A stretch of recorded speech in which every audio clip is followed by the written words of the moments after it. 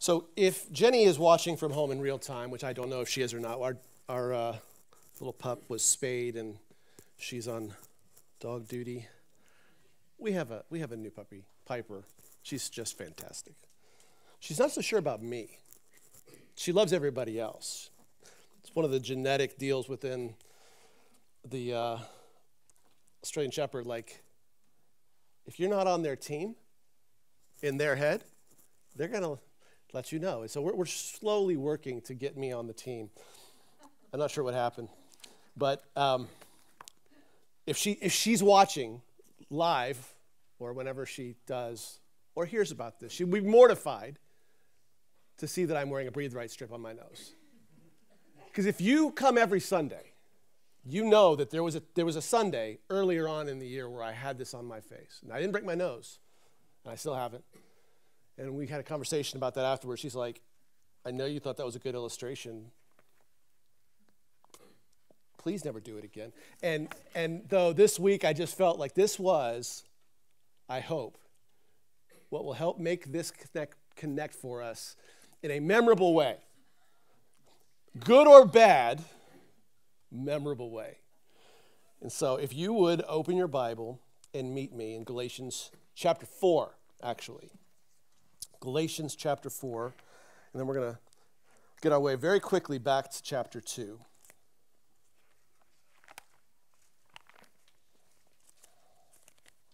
I love it when I just love it when somebody's phone does something.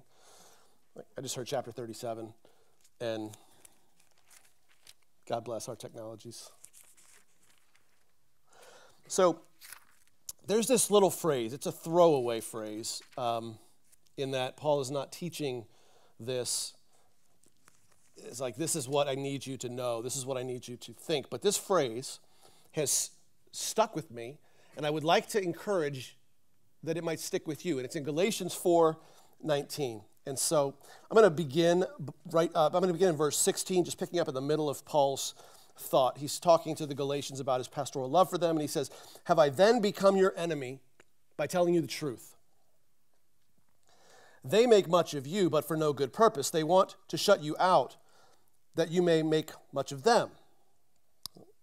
It's always good to be made much of for a good purpose, and not only when I am present with you. So he's making a point in this about the relationship with the false teachers and how they were looking at them, and how they were looking at Paul. And he says, anyway, that's where this little phrase happens. In the flow of that thought, he says, begin in verse 18, it is always good to be made much of for a good purpose. And not only when I am present with you, my little children, for whom I am again in the anguish of childbirth until Christ is formed in you. And that's the little phrase. He says, I love you like my little children, and I am in the anguish of childbirth for you until Christ is formed in you. Until Christ is formed in you. The title of the sermon this morning, Christ-centric living in 2024. What would it take for Christ to be newly formed in you?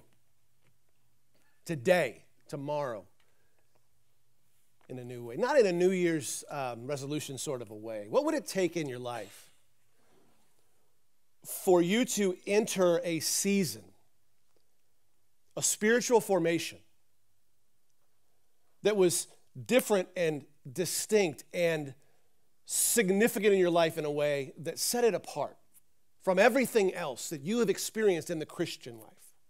What would that take from the Lord? For Christ to be formed in you in a new way. Because Paul's writing to Christians in the Galatian church. My little children, for whom I'm in the anguish of childbirth until Christ is formed in you. And so it's clearly a way that he thinks about discipleship. It's a picture that he has for what it means to grow as a Christian. So think about that.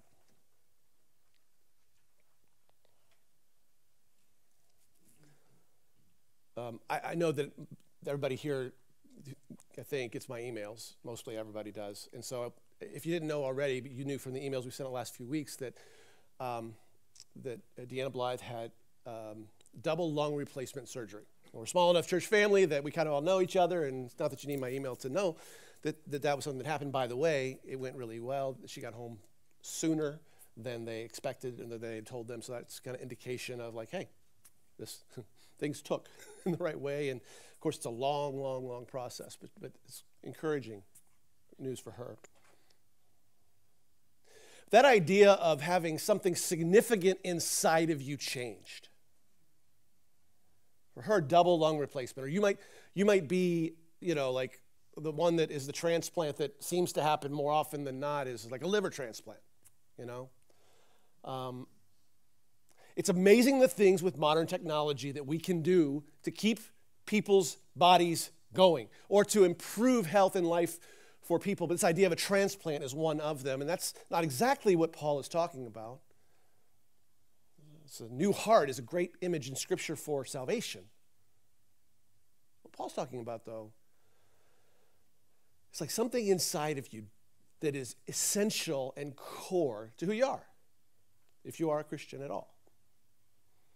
So I'm a Christian at all. I know I'm a Christian. Okay.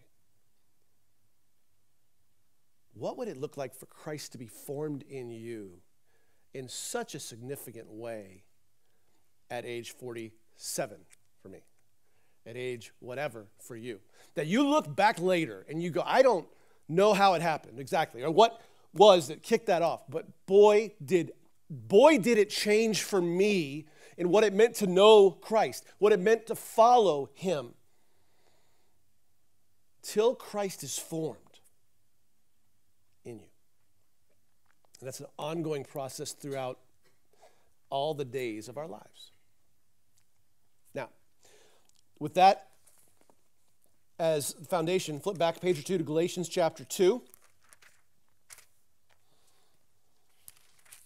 And we have one of these verses that's just a gospel verse that's in the nugget, like a acorn, seed in the ground form of something so small in words, but unpacks into the major elements of the Christian life in one verse. We have one of those verses. There's scattered throughout the New Testament, but we have one of those in Galatians 2:20. And so I'm going to read what Travis also read earlier, Galatians 2:20 and 21. Paul writes, I have been crucified with Christ. It's no longer I who live, but Christ who lives in me. And the life I now live in the flesh, I live by faith in the Son of God who loved me and gave himself for me. I do not nullify the grace of God. For if righteousness were through the law, then Christ died for no purpose.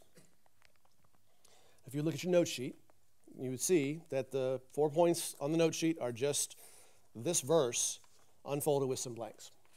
Now, I want to give a warning that this is one of the sermons that there's going to be extended scripture reading in this sermon.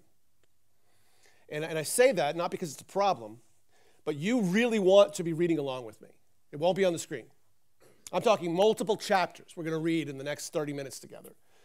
You could hate this sermon very easily and get into the Charlie Brown wah, wah, wah, wah, wah, wah mode of listening. Please don't do that, because I want this morning to stir you up towards the possibility that Christ could be newly formed in you.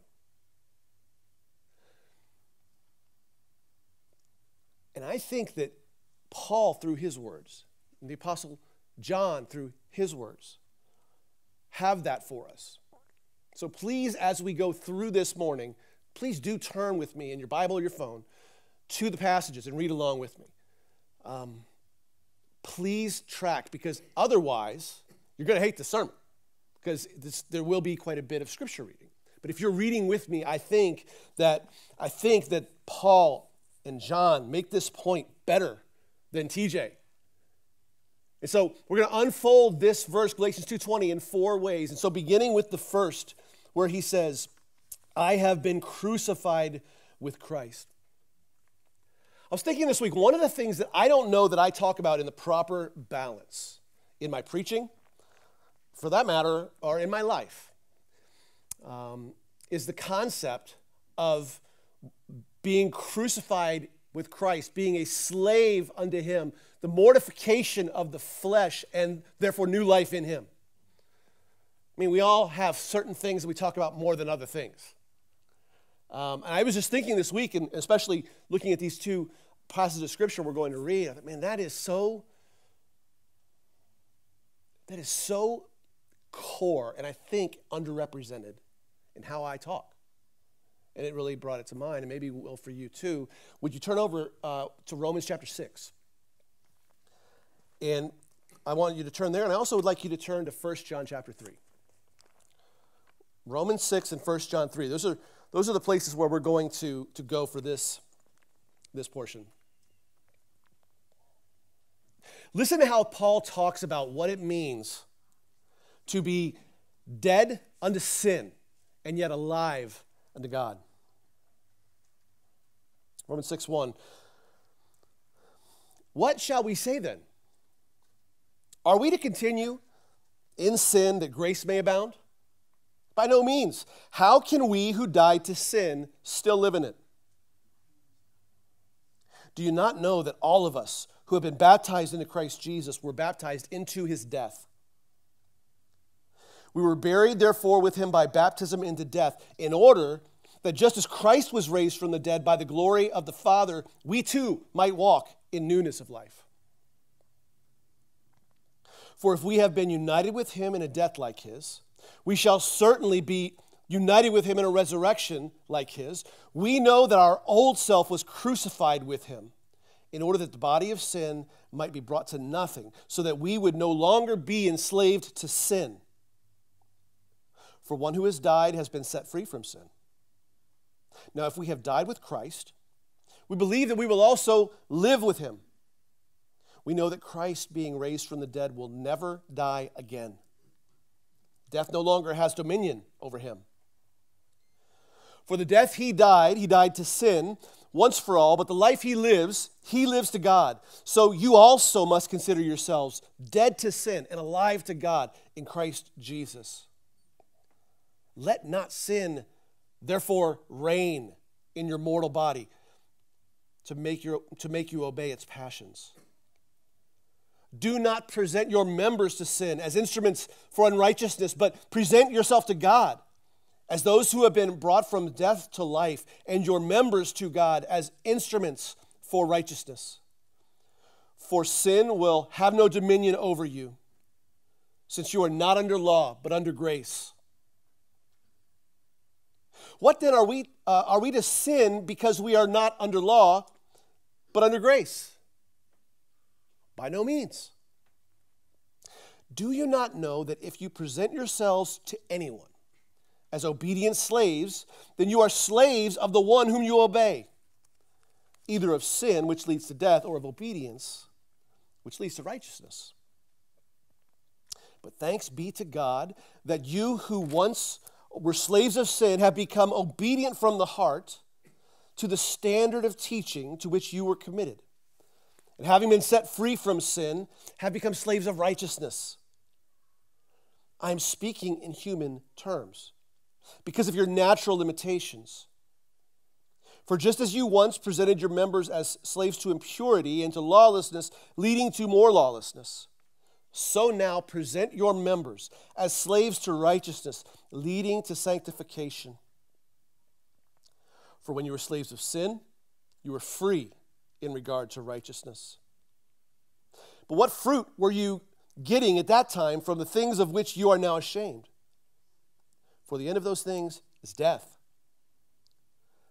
But now that you have been set free from sin and have become slaves of God, and I've got an exclamation point by this last little part in my Bible, but now that you have been set free from sin and have become slaves of God, the fruit you get leads to sanctification, and its end, eternal life. For the wages of sin is death, but the free gift of God is eternal life in Christ Jesus our Lord. Amen is right.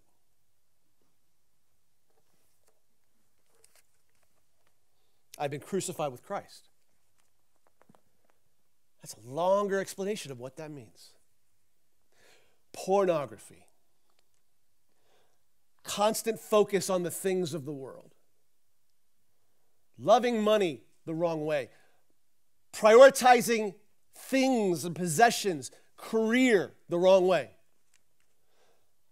Idolizing and pedestaling your family and your kids and making that perfect. Lacking honesty because it makes it work out better for money. There are so many ways to miss it every day in the Christian life.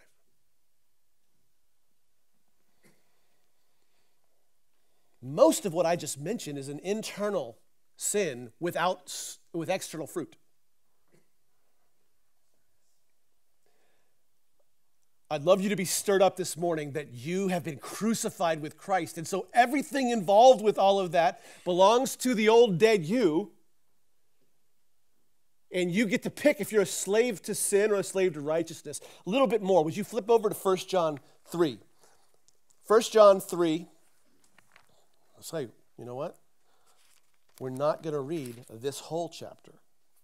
We're only going to read half of this chapter. I'm going to back up actually to 1 John chapter 2, verse 28.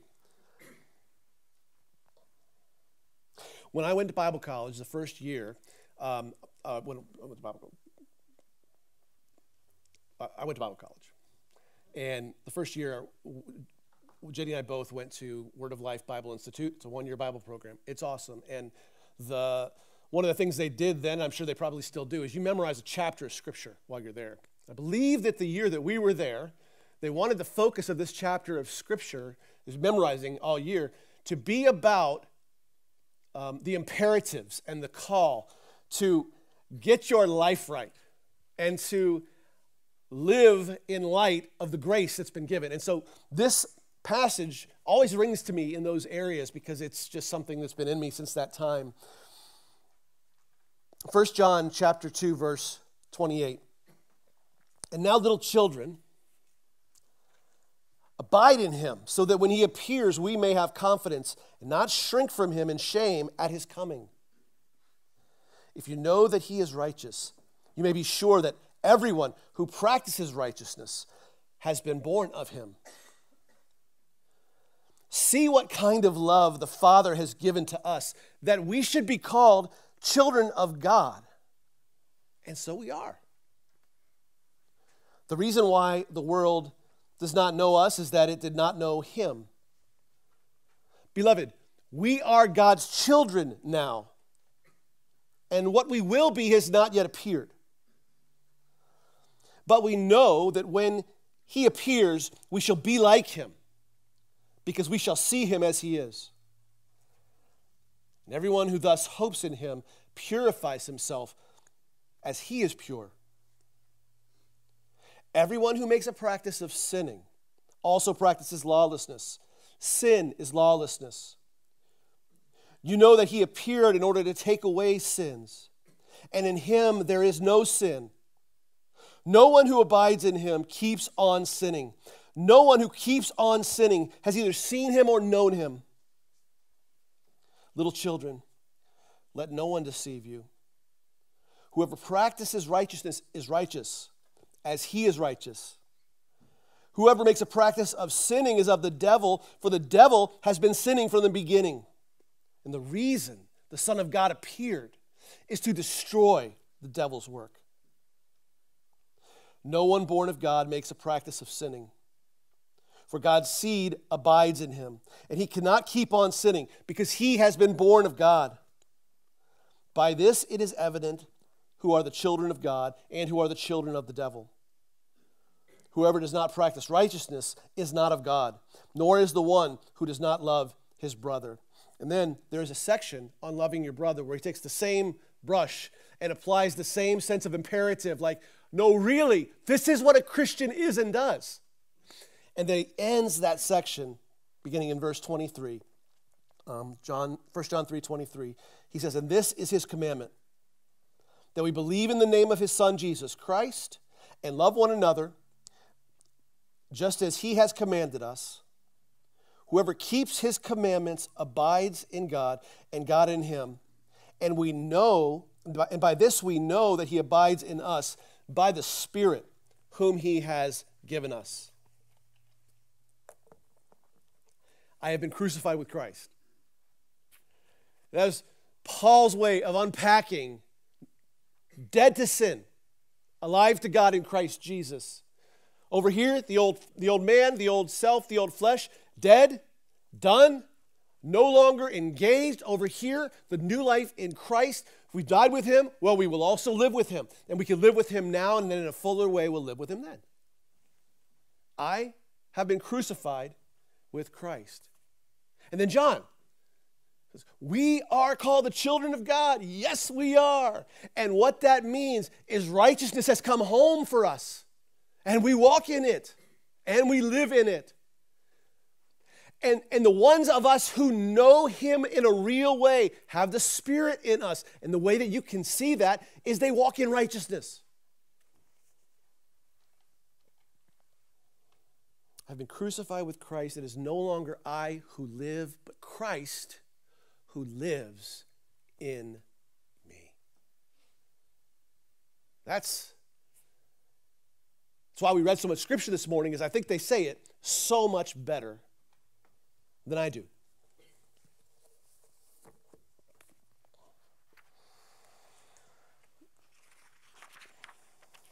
I'm reading a book called Sheetrock and Shellac, A Thinking Person's Guide to the Art and Science of Home Improvement. I am a huge nerd. I also have a Breathe Right strip on my face, which we'll talk about in a minute as an illustration, and hopefully it makes sense.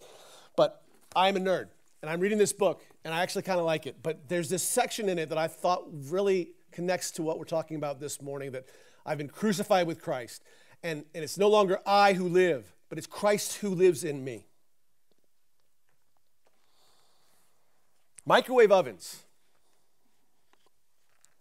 didn't just change the way people cook, they changed the way people eat.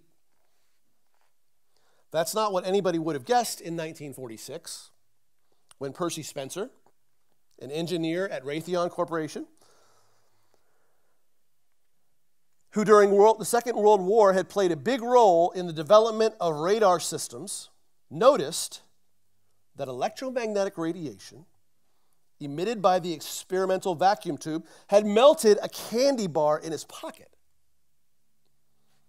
Subsequent experiments by him and others showed that high-frequency radio waves excite the molecules in water, fats, sugars, and certain other substances, causing them to heat up, but have little or no effect on plastic, which I would say, I don't know about that. I don't put that much plastic in the microwave. You do what you feel appropriate.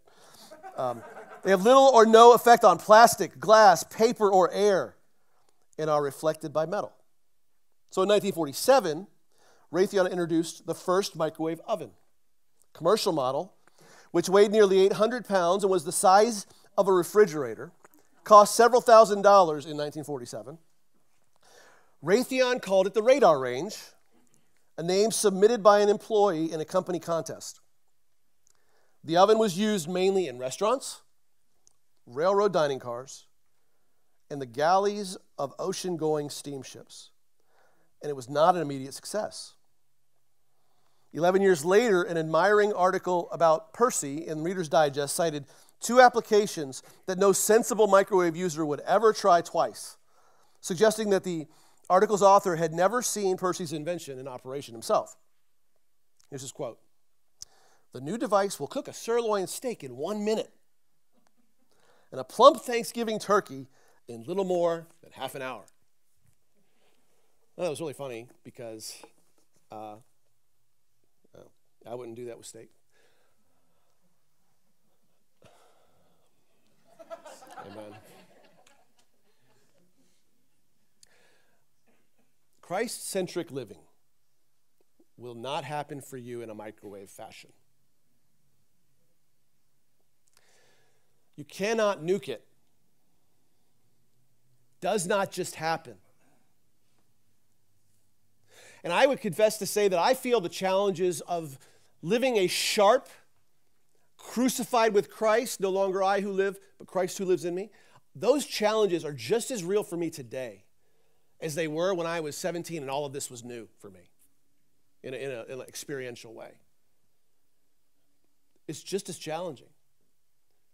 The challenges are different. I was 17-year-old as a high school kid walking around school, and I would wear this cross thing on my chest I was a very public late high school Christian. I sometimes look back on that and I'm like, well, that's what the Lord was doing in my life. There's other times I look back on that with this like cringe thing, like, you know, you would have had some more friends that endured past high school if you wouldn't have been such a Jesus freak that last 18 months of it, you know. But that's what God was doing in my life in those days, and that's when he lit a fuse in me of wanting to walk with him in a real way. You know, I'd been raised in church, and I had done all the stuff that you did too, if you were raised in and around church. But it was in those years that it became very concrete, personal, and real for me. But that was 30 years ago. The challenges of it are just as real for me today. And I would say they're more subtle. For me, if I want to become ungodly in my external life, I will become unemployed very quickly. So that's sort of off the table.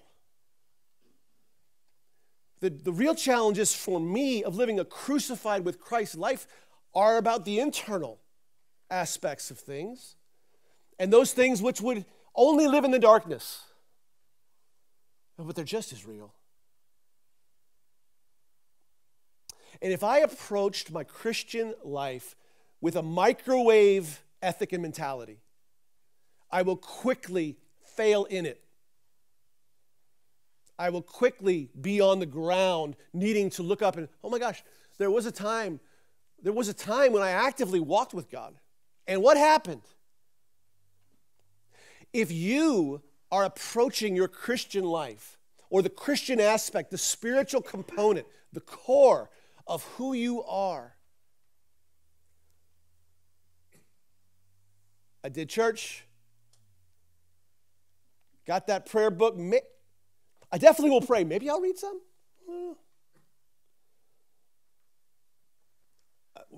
I'm going to get around. This year is the year I'm going to get around with my kids, my adult kids, whatever aspect it is. I'm going to show up and volunteer at the pantry. Or you know what? I have a beautiful voice and nobody knows it, and I'm going to get a microphone and sing in church.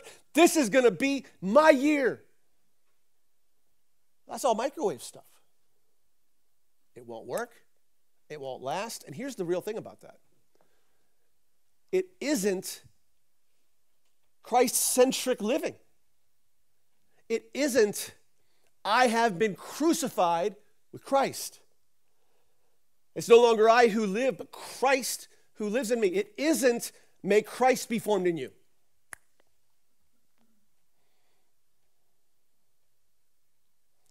John ends his passage there when we read it.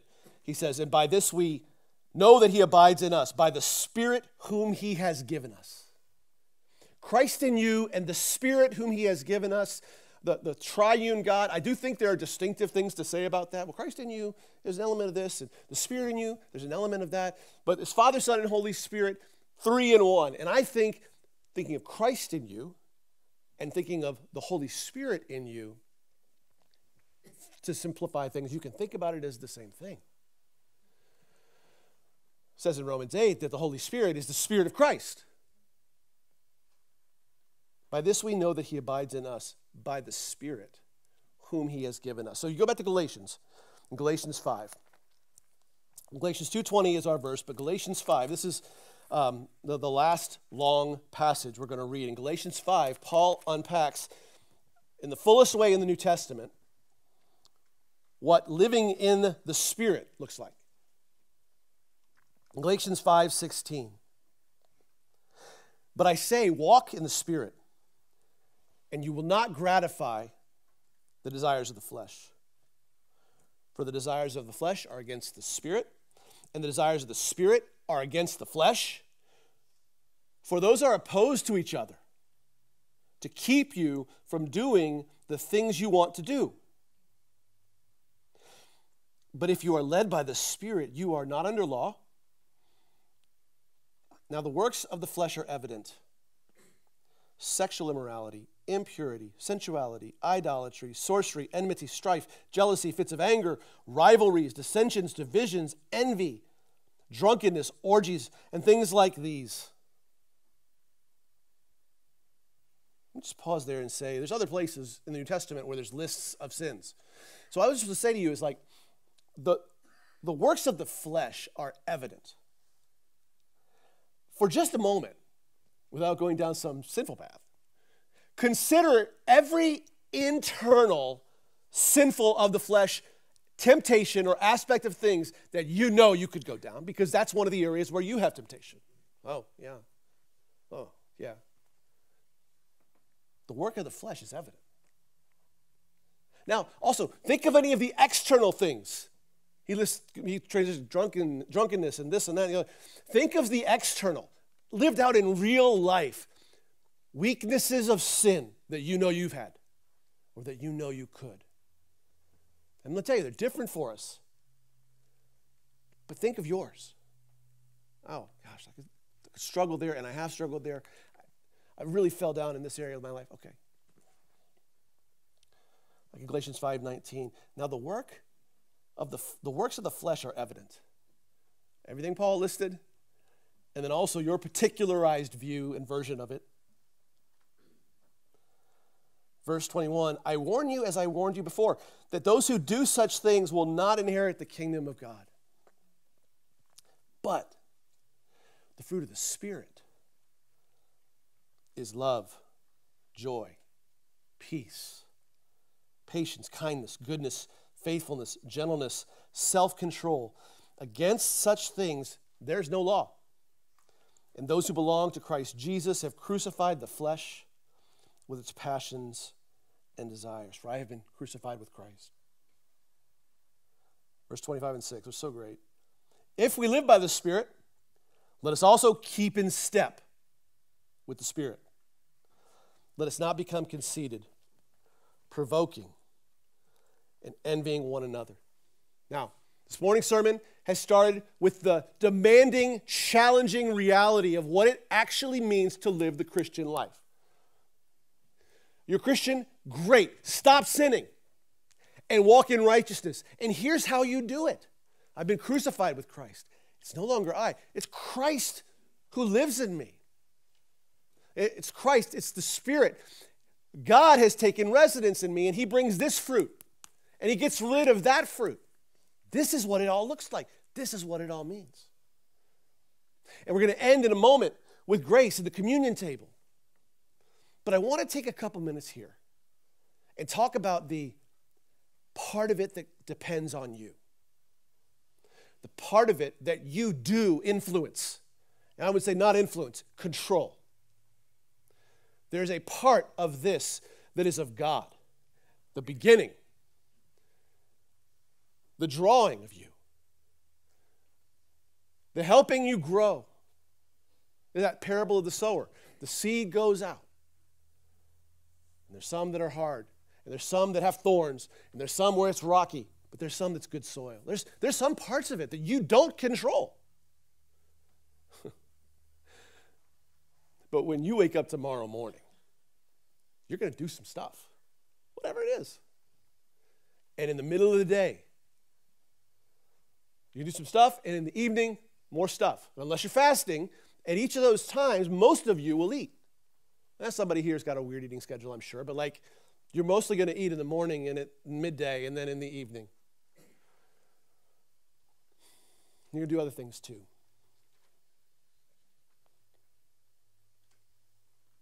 Back on our note sheet and back in Galatians 2:20.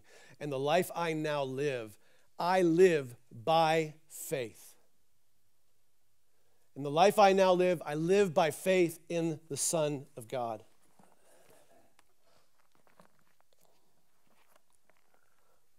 I love how Paul talks about living by faith in Romans 1. He says, for I am not ashamed of the gospel, for it is the power of God for salvation to everyone who believes, first for the Jew and then for the Gentile. For in it, the righteousness of God is revealed from faith for faith, as it is written, the righteous shall live by faith. By faith living is all over the New Testament. And we could talk about, and we will in a minute at the end, the content of that faith. But I want to just challenge you that living by faith in the New Testament view is about enacted, lived out faith. It's about love in the sense that you love people actively in a healthy family, in a healthy home life, in a healthy marriage or whatever. Like in your home, like, I love you. Well, that's not love. I love you. Did you steal all my stuff again? I love you. Now think siblings here. Where are my shoes? You know, like there's a way to say I love you and then there's no love. Live by faith is an enacted living out of active faith, which brings us to this ridiculous breathe right strip on my face. I mentioned this earlier in the year, but I've never been a person able to breathe through my nose. Knuckle dragging mouth breather my whole life. Allergies as a kid and all kind of stuff, whatever like this. Probably things I could have done somewhere along the way. I didn't. And then so I've never breathed through my nose like in an active way in my life. And then early in the year, last year, I learned, and this is a true thing, you get a substantial different proportion of oxygen through nose breathing than you do through mouth breathing. And there's other effects as well. And I'm like, wow, I wonder if I would notice a difference. And so I started wearing these things. And I did. And it really became a thing this last year that I was like, different times ebbed and flowed, but I became excited about it. Because it changed the way I slept, and it changed the way that I felt, and I realized, like, wow, there is something about putting yourself back in a driver's seat, especially as an adult, with something that you know is life-changing. There really is something about it. That could all be true, but if I was not going to do something about that, it won't matter in my life. And so I have to decide now, when am I not going to wear this thing? So you won't see it again, because it's ridiculous to wear this in public. And actually, one of the things this last year that I was making a mistake, I was wearing these into the office at New Life Gehanna. And I won't say who, but there is somebody there that when they look at me on those days, I know they're judging me. Like they're judging me. They can't help it. They're like, you look retarded. You look really, really dumb. What are you doing? You can wear that at night, at home, whatever. You won't see it again. But the life that I now live, I live by faith in the Son of God who loved me and gave himself for me, means enacting those things in your life that are going to cultivate a by faith heart and a by faith mind and a by faith set of practices in your life so that with Paul you can say, I've been crucified with Christ. It's no longer I who live, but Christ who lives in me. There's one other part of this.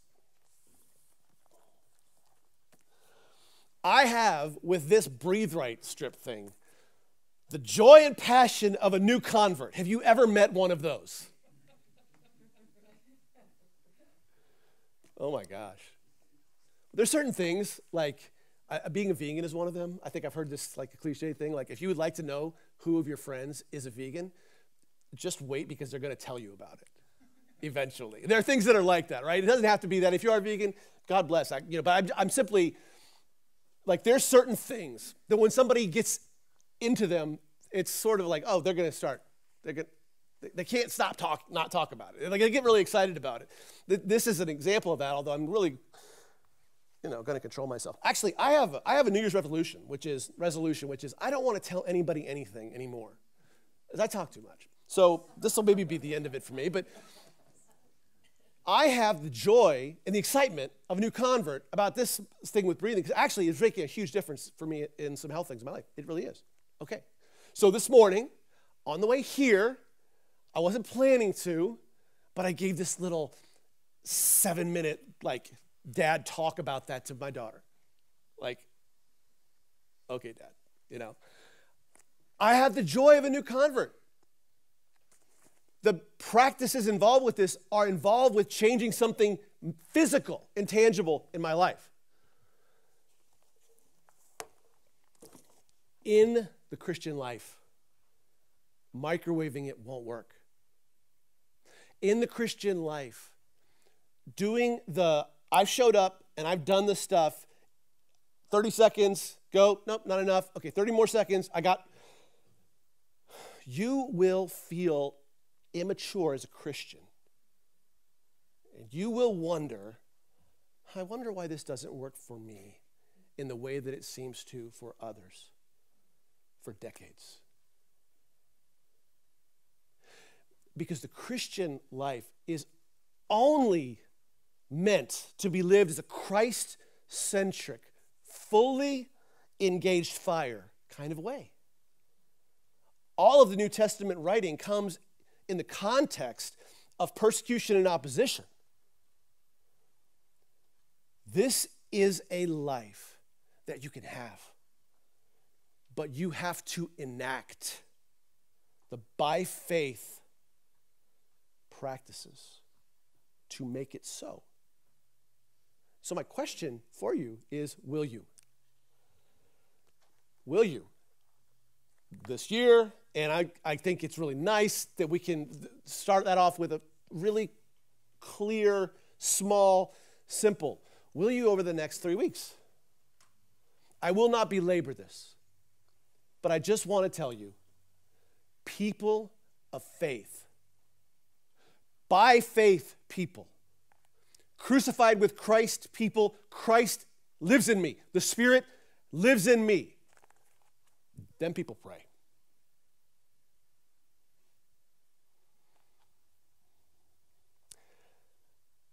I talk a lot about the difficulties involved with prayer. Because the reality of it is, it hasn't been the easiest part of the Christian experience to grow for me. The different objections that you could personally have that would cause you to be less engaged in prayer, I think I've had. And I navigated those from the perspective of being I wear a cross on a chain high school kid and then all the way into the ministry. Do pray. I understand those who really struggle with it. There are those who have the gift of faith, and I never thought it was me. There are aspects where we have a natural and maybe God-given ability through the fruit of the Spirit or just through who God made you as your personality, whatever. They come easy. Then there are those other things that you have to enact, work for, and be engaged with. I do talk a good bit about the challenges involved with that. I know I do. That's where it comes from. That's where it comes from. But crucified with Christ, Christ in me, the Spirit in me, I live by faith people. They pray. What's really cool about these books and the thing we're about to go into, I'm not gonna read all of them. There's a couple just going down the chapter titles. These are just the titles of these chapters. Give me success today, the prayer of Eliezer. Go with us, the prayer of Moses. I have sinned, the prayer of David. Give me wisdom, the prayer of Solomon. Deliver us, the prayer of Hezekiah. Answer me, the prayer of Elijah. Have mercy on us, the prayer of the blind men. Increase our faith, the prayers of the disciples. God, have mercy on me, a sinner, the prayer of a tax collector. Father, forgive them, prayer of Jesus.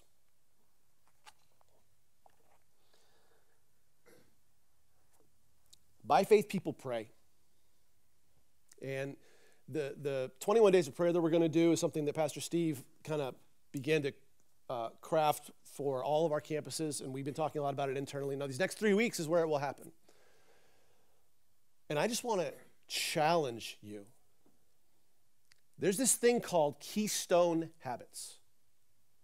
And keystone habits are the habits that if you put them in your life and you actually succeeded, it will teach you personally that no, you can change something in your life. So this is a keystone habit for me. Like, wow, that was great.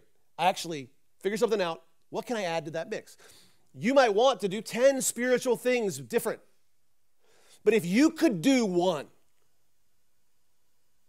it would make a huge difference for you.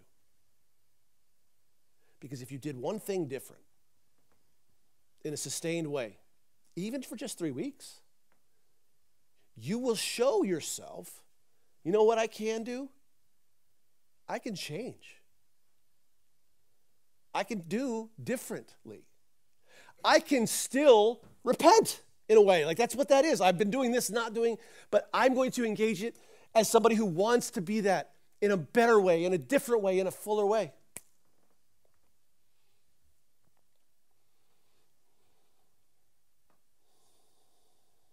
Anyway, I wanted to stir up and get the juices flowing this morning for you, if possible, the power of God and the Spirit. The last note on your note sheet is the last part of the verse. I live by faith in the Son of God who loved me, who gave himself for me. And that's where we come to the communion table. I think one of the reasons why at the beginning, and I mentioned this, that I talk a little bit less about the deep, challenging piece of the Christian life, the call to righteousness, the Romans 6 stuff, the you're called to live crucified with Christ stuff, is that at the end of the day, knowing that there's a high bar that I am called to in the Christian life hasn't made the difference for me than knowing of the deep, deep love of Jesus and the grace that pours out from the cross to me and the power that pours out from the resurrected Christ to me. And everything about what we call the gospel is what changes life for Christians. And so when Paul told them how to come to the communion table, he said in 1 Corinthians 11, he said, "For I received from the Lord what I also delivered to you, that the Lord Jesus, on the night when he was betrayed, took bread, and when he had given thanks, he broke it. And he said, 'This is my body, which is for you. Do this in remembrance of me.' In the same way also he took the cup after supper, saying, 'This cup is the new covenant in my blood. Do this as often as you drink it in remembrance of me. For as often as you eat the bread and drink the cup, you proclaim the Lord's death until he comes again.'" The central place of the practice of communion for the Christian is in one way about remembering the last part of this verse. I have been crucified with Christ. It is no longer I who live. It is Christ who lives in me. And the life I now live, I live by faith in the Son of God who loved me and gave himself for me. And I would just tell you, if this lands for you, the rest of it is possible in a whole new way. Because without a deep understanding in a personal way that you are loved by God through Christ, because he gave himself for you on the cross, man, there's just a lot of obligation, isn't it?